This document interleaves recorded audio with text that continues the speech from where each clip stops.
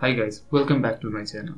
Today in this video we will learn how to prepare the customer reconciliation statement in Excel spreadsheet.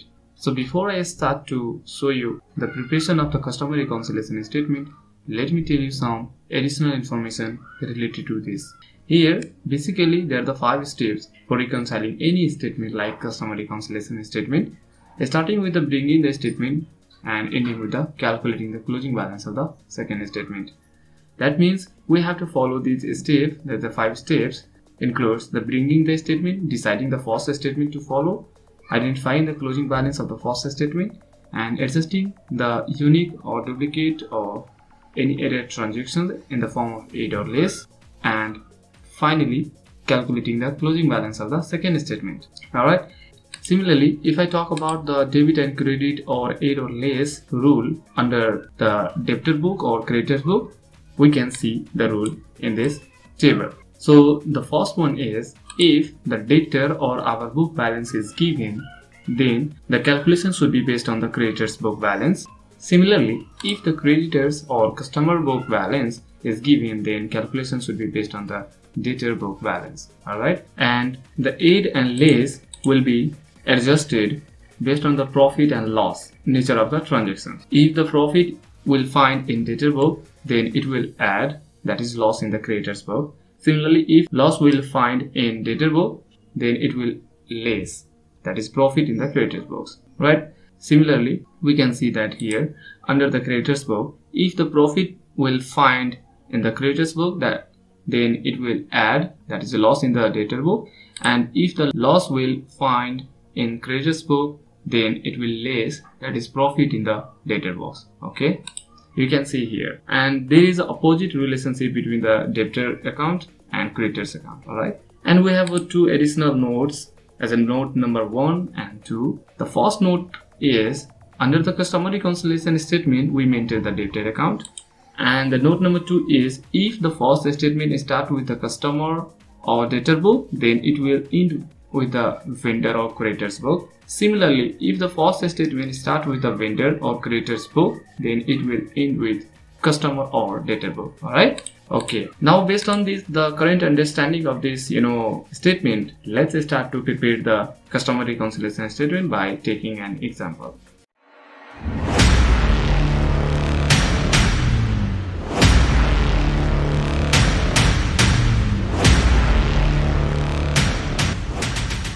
Alright, here we have 2 statements, that is the creditor's statement and debtor statement. The creditor's statement is prepared by XYZ Company Limited, which is our customer, and the debtor's account or debtor statement is prepared by our company, which is ABC Company Limited. So based on these 2 statements, we will identify the unique, duplicate or any error transaction in this 2 statement and put in this format, that is the customer reconciliation format. Alright. Under this format, we can see that we have 2 sections, that is the add section and less sections. In these sections, we will put the transactions based on the nature of the statement, whichever we will follow, right? And you can see that we have a gap, or that is this section and this section. Alright, in this section we will put the closing balance of the first statement, whichever we will select. Alright, it is based on our choice, and here we will calculate the closing balance of the second statement or opposite statement of this statement. Alright, so first click here and let's type the sentence balance as per customer book.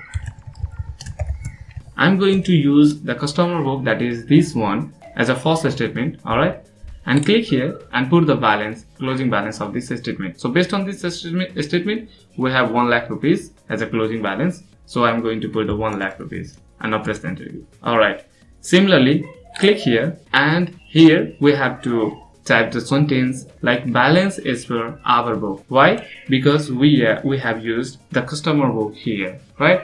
And here the sentence will be opposite to this sentence. Alright, so here I'm going to type balance as per our book.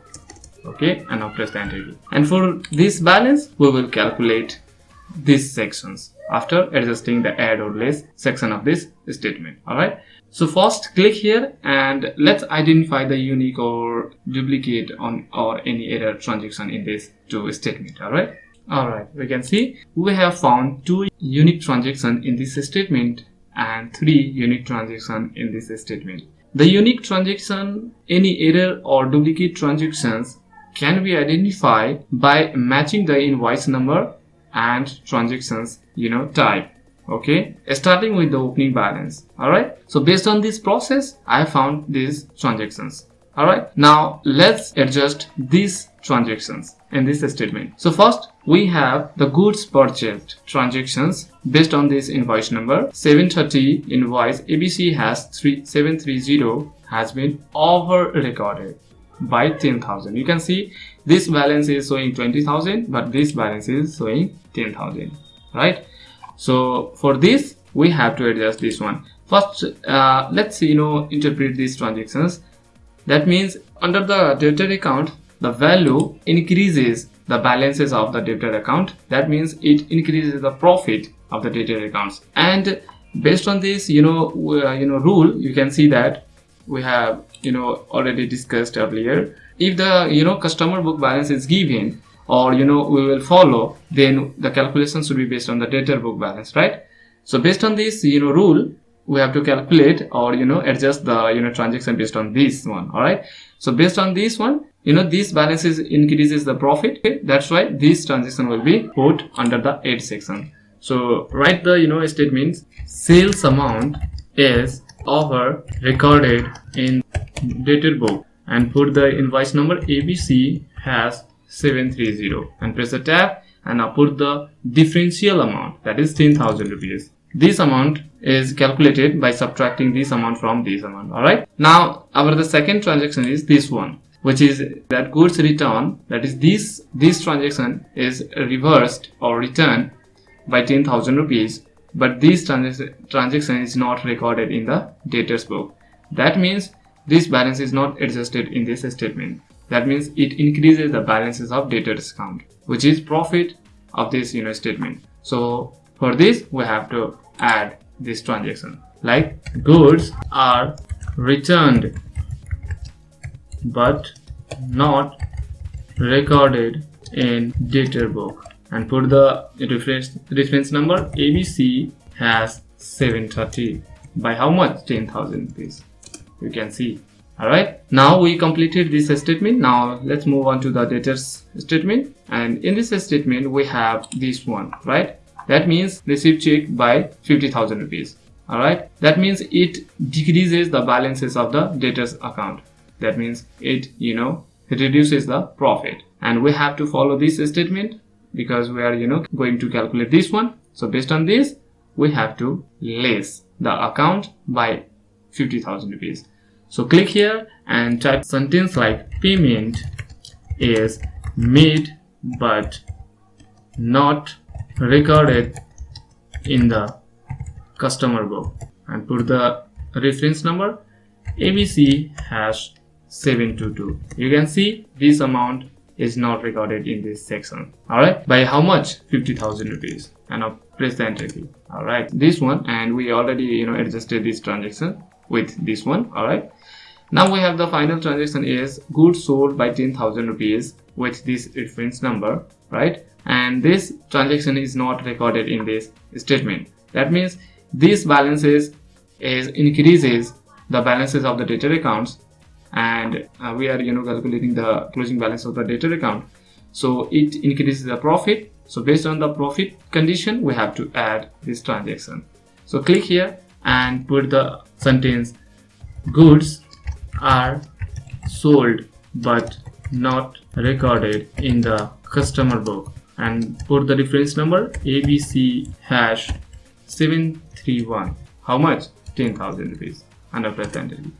Alright, now let's add all these values. So for this, press the equal to sign, tap the sum function, and now select the range from here to here, and now press the close parenthesis and now press the enter key. Alright, similarly click here and now let's add these ranges. So for this, press the equal to sign and now put the negative sign first and tap the sum function, and now press the tab and now select the range from here to here, and now press the close parenthesis and now press the enter key. Here I have used the negative sign to show the value in negative form. Alright, now for the balance as per our book, that is the closing balance as per our book, we have to sum of all these three values. Okay, so for this, press the equal to sign, tap the sum function, and now select the range, this one, comma this, and now press the close parenthesis, and now press the enter key. Alright, you can see. So we are successfully calculated the balance as per our book, and which is the 80,000 rupees, and you can see that this balance is showing this one. That means our calculation is correct.